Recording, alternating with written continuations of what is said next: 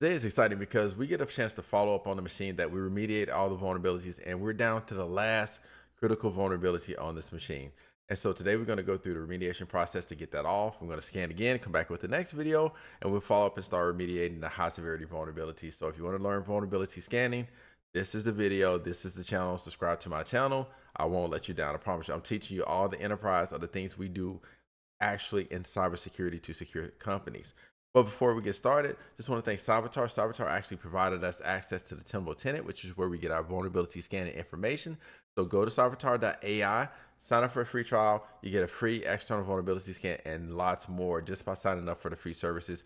But if you do need your vulnerabilities remediated, your IT department or your MSSP or whoever's not doing the job, contact Cybertar. Let us serve you. I'm telling you, you see I'm doing it on the channel. So if I'm doing it on the channel, you know I'm doing it on the job. Well, at least, you know, in theory, you would think I would. So, and I am, by the way. So anyway, don't forget to go to cybertar.ai and check us out. So now the thing is, I'm going to look at here. And so let's go ahead and get into Zoom mode. I'll try to keep zoomed in as much as possible. So you can see right now, we got all these vulnerabilities on this machine. And so a lot of them are similar. So I'm excited because this is what I'm going to do. We're going to start to get a lot more bang for our buck. So sometimes remediating 15 vulnerabilities is one action. You do one thing, it remediates 15 vulnerabilities. But we're going to be taking a look at .NET Core 5017. Now, I will tell you what this video I'm about to show you, this is one of the most prevalent vulnerabilities, one of the most prevalent critical vulnerabilities that I see throughout multiple companies. Just about everybody has this. And think about it. I'm working on a personal machine here, and this even had .NET Core. So it doesn't mean you got to be a developer or something to have this vulnerability. It's like literally everywhere. Some program, some point needed this and it installed it just about everywhere. So we're going to get rid of it. So we see the profile path here. But what I'm going to do is I'm going to be showing you a second part. So learn this too. I'm going to be in SentinelOne, which is going to be our endpoint detection product, but it also allows us to do what's called a remote shell. And so that means I can remote into the machine and actually run PowerShell or shell script commands. PowerShell for Windows, shell script for Mac and Linux devices. So what I'm going to do here now is I'm going to go ahead, and so I know what this vulnerability shows. So it's right here. It's showing me .NET Core shared .NET 5017. Okay, I'm just going excuse me, I'm going to take the 5017 and I'm going to copy this. All right, it's off screen just a little bit, but basically I'm over here copying the 5017. Okay, and now I'm going to go back to SentinelOne and I'm going to run what's called a reg query command, because what I'm essentially doing is, I know there's a location in the registry where it has lots of information about how to uninstall lots of programs. And I've been able to identify one for 5017. So I'm going to see if I can go to it today. So if you don't watch my previous videos, go back and watch this entire series because it builds on itself. So we're going to do a reg query. And then the syntax, we got to open double quotes in this H key local machine. If you don't understand the registry, you're going to have to put some work into it because you got to understand like these basic IT functions. H key local machine, software, Microsoft, Windows, current version, uninstall. This is the most popular location on the Windows machine where uninstalled files are located. Then I'm going to do a /F for find. I'm going to open my quotes right there, and I'm going to right click and I'm going to paste 5017, and then I'm going to do /S to say search recursively. Now what I've done is I've actually searched the registry of the machine. The registry is where many settings for many programs are housed for everything that's running on your machine, or many things that happen on your machine. The registry is where all that settings and connections are made and stuff like that. But what it shows me is it gives me a few locations, but doesn't give me an uninstall command. There's location.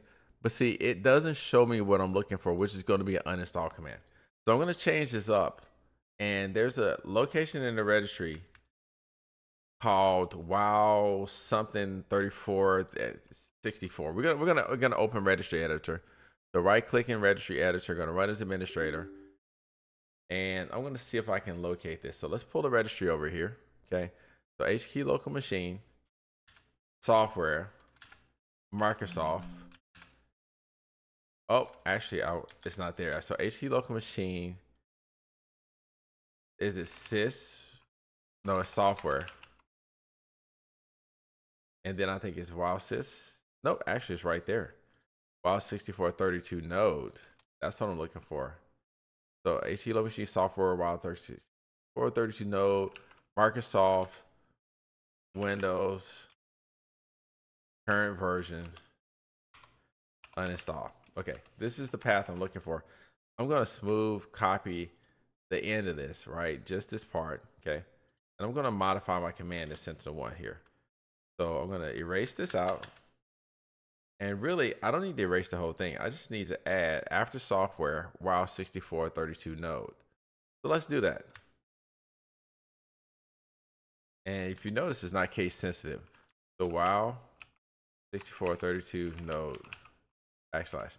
If I do that, also I got some additional information. And if you look, one of the things I got, and this is what I'm looking for. So these are multiple keys in a registry. So once again, take some time to research registry, but this is an uninstall command. So SEoL and program data cache, it gives me this location right here, and then it's / uninstall. So I can work with this. So I can literally take this. Don't want that. Let's go ahead and clear that out, okay? So I'm going to take this command, and let's go ahead. I'm going to move this up so you can see this a little bit better, okay? All right, so what I'm going to do now is I'm going to take it and I'm going to copy this. This is the actual uninstall command.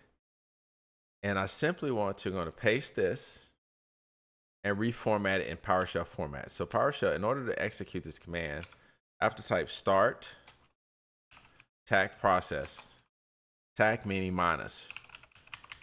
Okay, start process, SEoL program, and then I got the path to it. And then the / uninstall is what's called a command. So I just have to do a tac argument. And this is where you put the commands that are passed to the program that you're calling.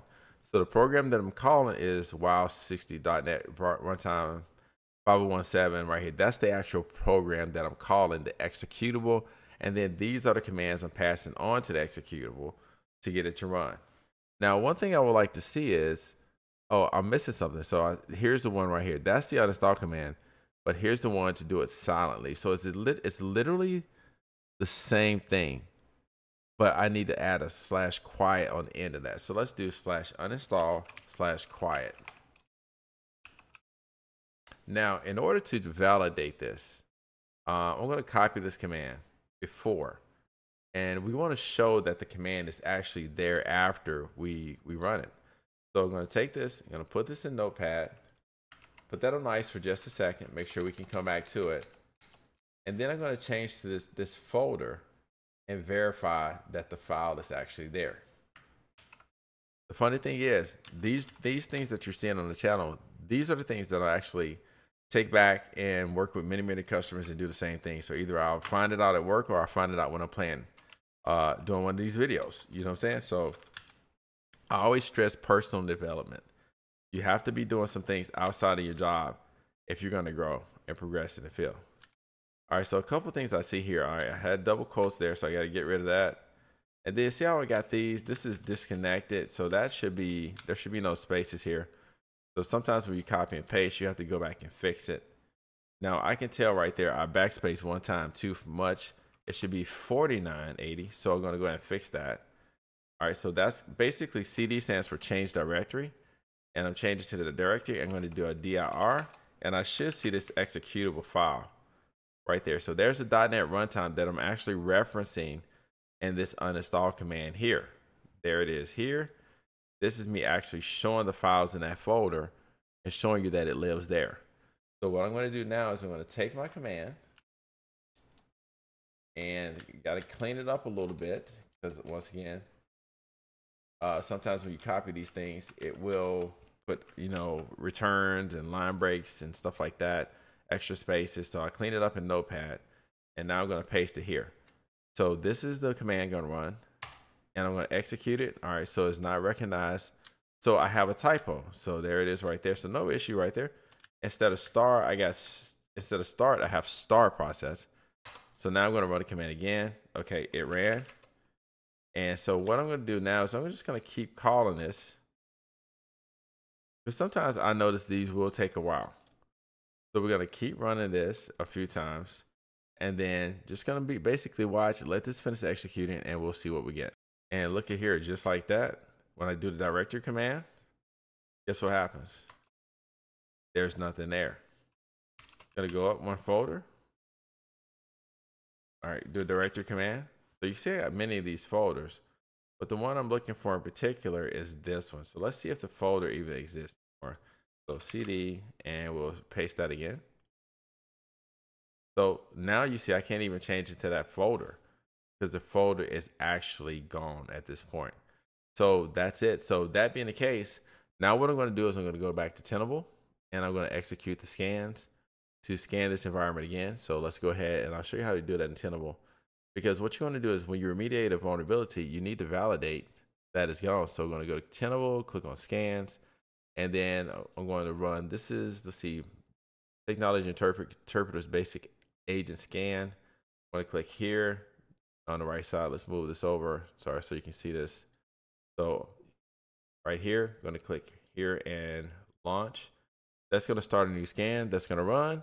And a lot of times scans can run anywhere from, 30 minutes to sometimes up to 3-4 hours. So we're going to let this run, but when we come back to tomorrow's video, we'll know if we actually successfully remediate the vulnerability, and we'll begin working on the next one. I strongly encourage you to come back, because what's cool is we're going to be working on Windows app vulnerabilities. These are actually pretty different. So this is going to be the first time I've done this on the channel. So this is basically us being able to uninstall some programs that actually live in a Windows App Store. So we're going to have to find out ways to do that. And this comes in handy because now you'll be able to know how to uninstall things using, whether user registry to find the uninstall string, how to execute the uninstall string, how to do it remotely, and now how to uninstall Windows apps on the machine. So if this video was helpful, I really need you to, for those of you, if this was helpful, I want you to type 5.0.17 in chat. 5.0.17. Okay, that is the actual vulnerability that we just remediated. Okay, so that being the case, thanks for watching. Don't forget to like and subscribe, and I'll see you on the next video.